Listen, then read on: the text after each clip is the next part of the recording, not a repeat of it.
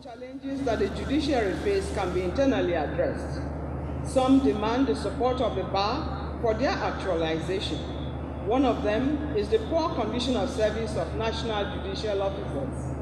Members of the bar that serve in various offices in the arms of government must see the urgency of leading a crusade to address this issue as a matter of urgency. Another challenge, which implicitly impacts the administration of justice, is the assault that litigants, especially politicians, launch on the institution of the judiciary when their cases are not met. Unfortunately, some members of the bar also join them in ridiculing the institution of our courts in private discussions and on national dailies. The institution of our courts is sacred, and the respect that people have for it is the one that ministers in the temple of justice have made the people realize must be accorded to it.